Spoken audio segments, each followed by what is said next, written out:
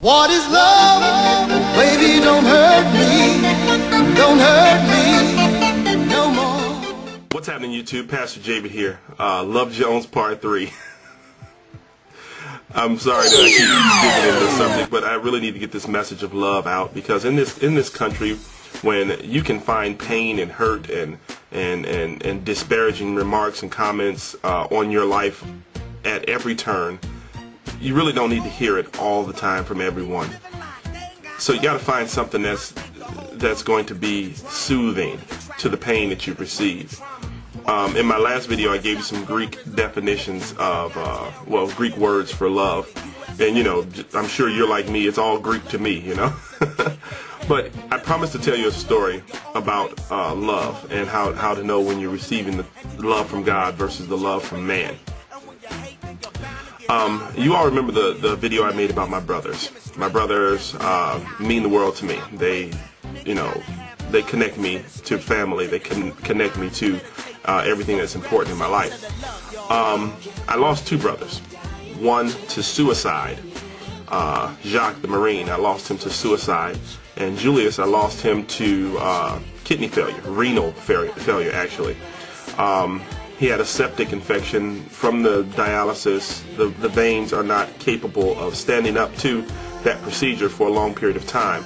And basically the veins begin to deteriorate, and as they deteriorate and break down, they poison the bloodstreams. You know, so that's what happened to him. So the only brother I have left is my brother John. But there's a problem, because my brother John has a drug problem. Now, I'm not afraid or ashamed to tell you that my brother has a drug problem, because, as Bernie Mac would say, some of your family members are, you know, messed up like that too. He has had this problem for quite some time. It's been in and out of his life for really as long as I can remember, way back to the 80s. We have taken him to different counselors and to different places to seek help, and we've done everything that we could do in order to try to get him off these drugs. So we went to one guy, and he told my mother, he says, "Miss Jenkins, you have got to exhibit tough love to your son." And so my mother was like, "Okay, so explain to me what this tough love is." The guy said, "Pack his stuff up and throw him out in the street." Okay. But won't that like really upset him and make him run and just get even more upset with us and go deeper into the drug culture? And the guy says, no, when you give him the tough love, you kick him out in the street, he's going to realize everything that he's losing, and he's going to come back to it. He's going to revert back to it, because he's not going to want to lose everything. So my mom and I, we sat and talked about this tough love thing. This was back in the mid-90s. And we made up our mind that we were going to do this. At this time, Jacques was still with us. Julius was gone. Jacques was still with us. So we told John, we said, "Okay, man, you got to pack up and leave. You got to get out of Mom's house because you're dragging her down." Tough love, tough love. We love you, but it's tough. But he looked at my mother and he said, "Can I stay just one more night?" And we knew that one more night meant that he was going to like steal everything she had so that he could get as much as he could. So we told him, "No, you have to go." So he walked out of the house, and when he got out, he threw 3 bricks through the window. And my brother Jacques and I chased him down the street. We were trying to catch him to see what the heck is going on with his head. And we didn't see him. He was gone. He ran. And we didn't see him for probably about 6 months after that. Tough love. Waiting for him to come back and say he was sorry, come back and find an epiphany or a revelation and say, "You know what, I'm sorry, I want to be back in the family, I'm going to leave these drugs alone." Waiting, just waiting. 6 months went by. And one night my mother was driving down the street and it was raining. And she said, this is her exact words, she says, the biggest pain in her life was to ride down the street and see a figure walking down the street, soaking wet, and then realize that was your son. She told him, "Meet me at the house." No tough love here. She broke down. She's like, meet me at the house. She's going to show him a parental love. So John showed up to the house, and she called us, and we came over there, and we saw him for the first time in 6 months. And he was probably about 40 pounds lighter than he was when he saw him.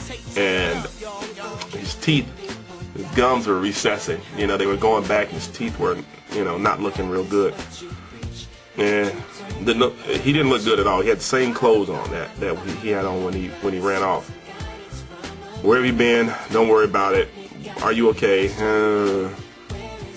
But the moral of the story is we brought him back in. We ended the Tough Love campaign, and we began to love on him, and we began to show him kindness and guidance. And eventually, you know, he ended up coming to church, and he joined the church. He got his life together. He got clean. And he stayed clean. And he didn't have any problems for about 4 years.